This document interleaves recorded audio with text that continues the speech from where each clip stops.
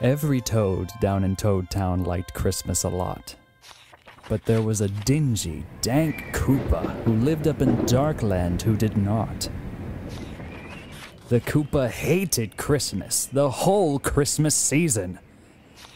Now please, don't ask why. We all know the reason. Why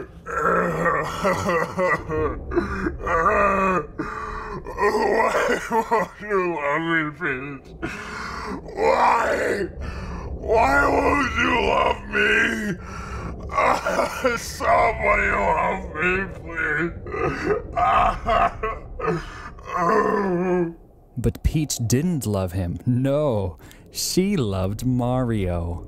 Ah! Yelled the Koopa. That plumber must go. All this angry talk is making my tummy rumble. Whatever the reason, he moped in the snow, glaring on Christmas Eve, just hating Mario. Staring out from his castle with a sour Koopa frown into Peach's window, which was just north of Toad Town. Mario's hanging her stockings, giving her massages. She's giddy and beaming. Mario's ruining my holiday. The Koopa gnarled, steaming. For tomorrow he knew all the Toad girls and Toad boys would wake bright and early as Mario gave them all toys. They'd play with their dolls and their Wiggler Boops and Bombozzles, their Goomba playsets and Thwimp Thwomp hang goggles. Ripping through gift as if searching for gold, but their Yoshi collector's items are a sight to behold. Let's see, 1, 2, 3, 4. Why don't I have the blue one? I can't take this anymore. I must find a way to get the blue Yoshi collectible. Capture Peach. There has to be a way for me to take away Mario's Christmas. But how? Dad! What? Junior, what did I tell you about interrupting me when I'm plotting? But Dad, I'm hungry. Junior, there's food in the fridge. Just go get some. But I ate it already. Okay, well then just go order pizza or something. I don't know, I'm plotting. Okay, just get out of here. Forget it. I'm just gonna steal some from Larry. Where are the others, you ask? The Koopaling's glory? Never you mind. They're not in this story. The more the Koopa thought about the pizzeria, boom! He got it. An awful idea. I know just what to do to crush that Mario leash. I'll steal Christmas from him, and then I'll steal Peach. Bowser is overweight, so he couldn't put on a Santa suit. But he dressed up his henchmen, and they sure looked cute. And he chuckled and coughed. You guys look so stupid. Stupid or not, Mario would pay. So he hooked them all up to his Koopa clown sleigh. Okay, this is on limited warranty, so I don't want a single scratch. Not one. I don't get paid enough for this. Onward, Goombin, on Goomter, on Goomily, on Goom, on Goomshaw, on Goomid, on Goomin, on Gus. Wait, Gus, hold on, that's way too much of a real name. Where's my bits? The clown sleigh was off and landed with a bound. When he came to the first little house in the town, he glanced in the window and saw the main room. To get through the chimney, he'd need a mini shroom. Man, I can never seem to find these things when I need them. Let's see, we got a self-portrait. We got a Mario voodoo doll that doesn't work.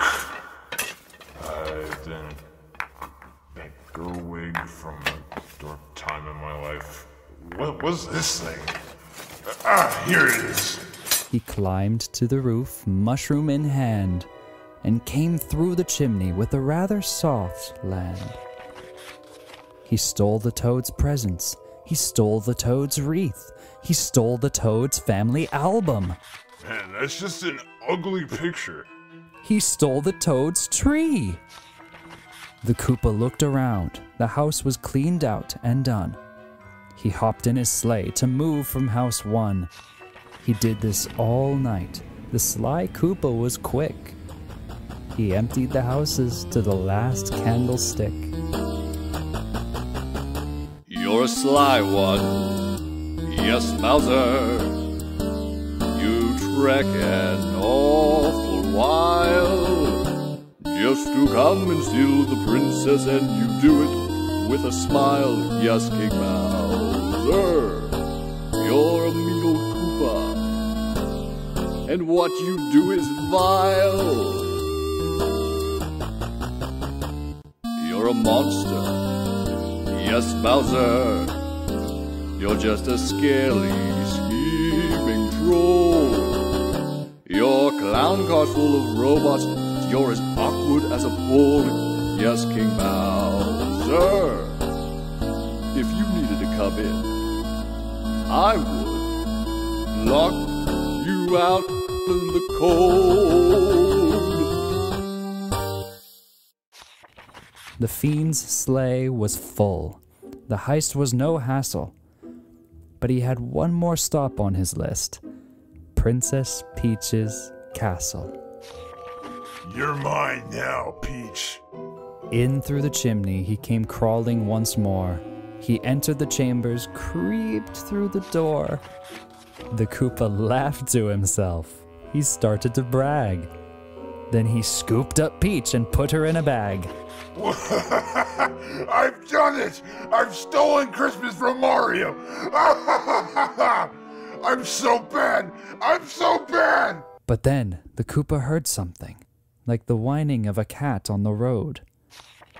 He turned around fast, and he saw a young Toad. The Koopa was caught by the kid just after. He was stirred awake by his sordid laughter. He stared at the Koopa and said, Santa Claus, why? Why are you taking our princess? Why? Did you think the old Koopa was so smart and so cunning? Well, you thought wrong, 'cause he just took off running. It was 15:15 dawn when the Koopa got home. He unpacked all the things and sat on his throne. This is fantastic! I have the presents, the food, the princess. Well, okay, she's still tied up in the back and she'll probably hit me if I go anywhere near her, but still, I have her and I win! I win, Mario! I win! Finally, after all these years! The Koopa smiled long. But as he was reminiscing, he thought to himself, Something's missing. He rose from his chair and peeped out at Toad Town. And you know what he heard? Not one single sound. No screaming, no whining, no cries of dismay. Did I mark the calendar wrong? I thought it was Christmas Day. No one's sad, no one's gloomy, no one's angry or upset. I just robbed the whole village. I even took someone's pet. I stole the decor, the presents, 5 chicken breasts. I took the candles, the mushrooms, even the princess. The Koopa thought this was odd. He was taken aback. Did he do something wrong? Should he have called an attack? He opened a present. It was a brand new kite. And that's when he thought. This isn't right. He jumped on his sleigh and grouped up his crew. He headed into town with Princess Peach, too. He began to descend quite gently, real slow. However, he landed atop of Mario. He gave back the presents, the chicken and toys. He made the Toads cheer, the girls and the boys. Peach was set free. She smiled at him. The new welcome feeling made his scaly mouth grin. This is all I've ever wanted, not like anything before. But acceptance isn't something you can just buy from a store. Maybe Christmas, perhaps, means a little bit more. And what happened then? Well, in Toad Town they say that the now kind Koopa lives there to this day. And what became of Mario? Did they become friends? That's a tale for another day. Because this one's at its end.